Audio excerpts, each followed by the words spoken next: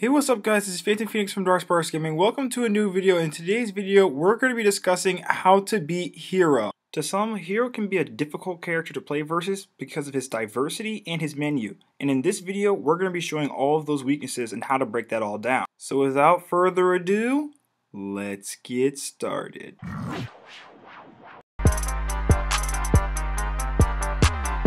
Okay, before we get into the start of the video, I quickly want to go over some menu percents and how these menu percents will work with Hero and the chances of certain command selections popping up on Hero's menu. Quick ones to know are Magic Burst and Kamikaze have the least likely chance of appearing on Hero's menu, and then the most likely being Flame Slash, Crackle Slash, or Hatchet Man. There's a couple other ones that have their weird percents in which they'll pop up, like Hocus Pocus being 5% and Kaklang being 8.30%.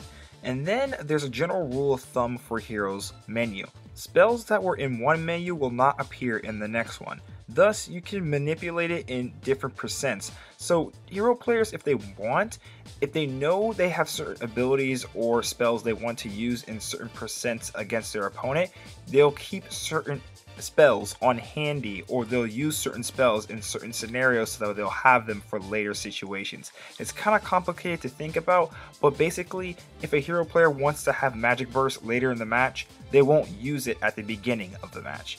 Kind of makes sense? Okay, with all that out the way, let's get into the starting points of Hero's menu. For starters, to beat Hero, we're going to have to understand what the game plan of Hero really is. Most Hero players want to zone and use their RNG of their downbeat to their advantage.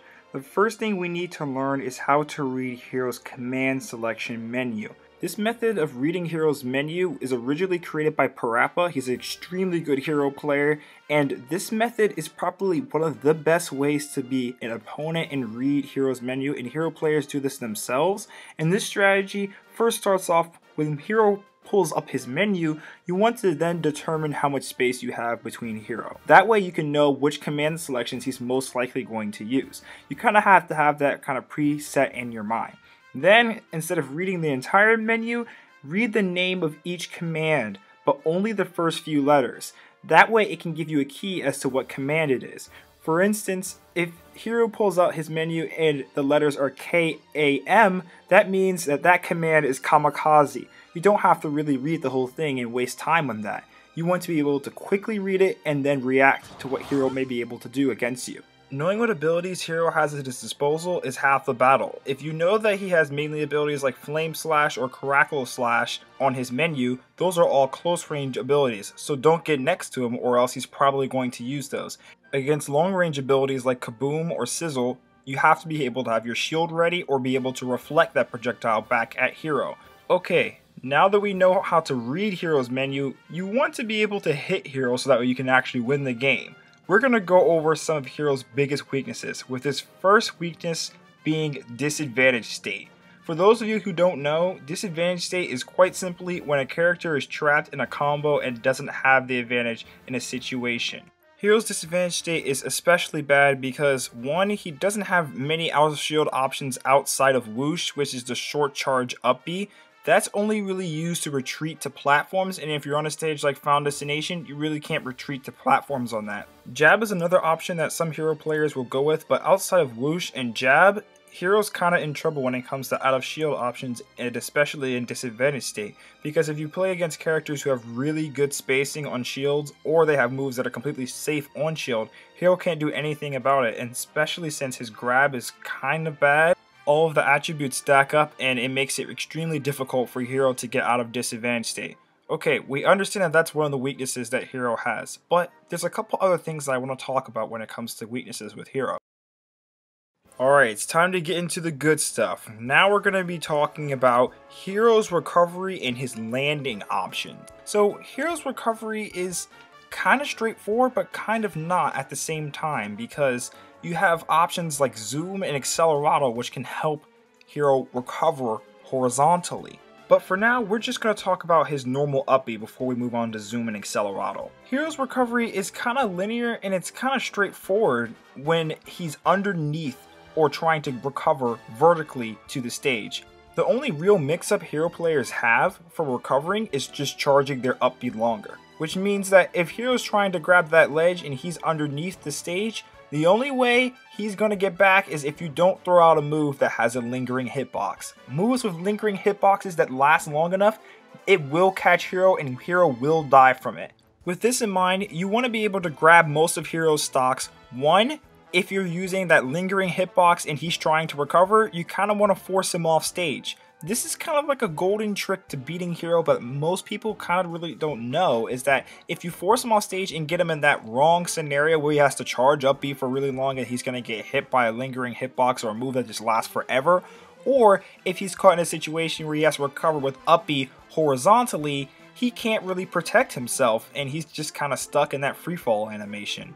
Hero's kind of like Ike or Crom in a sense, that if he's going to up B, he wants to snap ledge with his up B. He doesn't want to land on top of the stage with up B because of his vulnerability, and he doesn't really want to go over the ledge into you because then he's just going to get punished for it.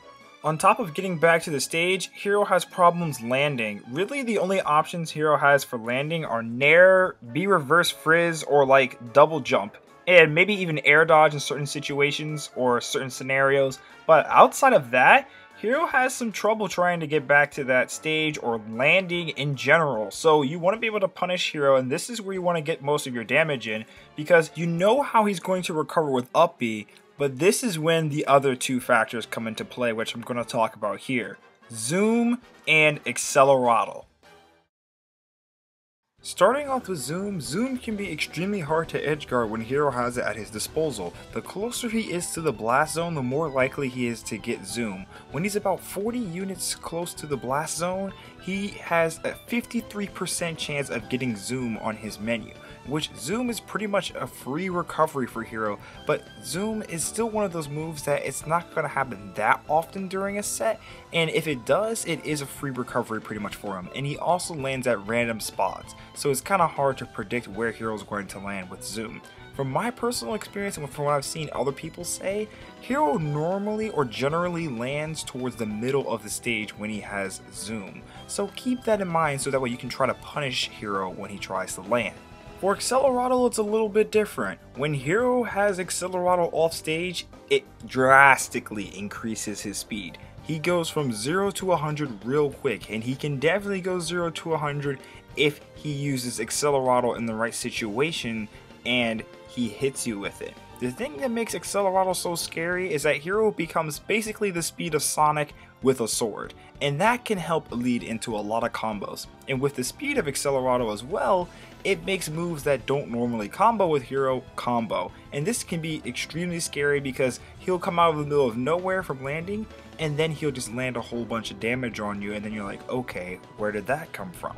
When Hero pops a move like Accelerado though, it lasts for roughly 10 seconds. That's something you want to keep in mind because you want to be able to have that 10-second window of, okay, I know he's going to be faster than me, I may have to play defensive against him. Or you might want to go aggressive against Hero depending upon what character you are. I usually zone Hero from personal experience against him when he has Accelerado because he uses Accelerado, or most heroes use Accelerado, to close the gap between you. Try to zone him so that way the Accelerado goes away and then he's a lot easier to deal with when he's slower. Now that we've gone over recovery abilities, we're now going to transition over to abilities like Hatchet Man, Caracal Slash, your Slash, and your Laser zoning type abilities. So I'm not going to be going over all of the abilities that Hero has for his command selections. I'm only going to be going over a select few that I think are the key abilities that you'll see with Hero.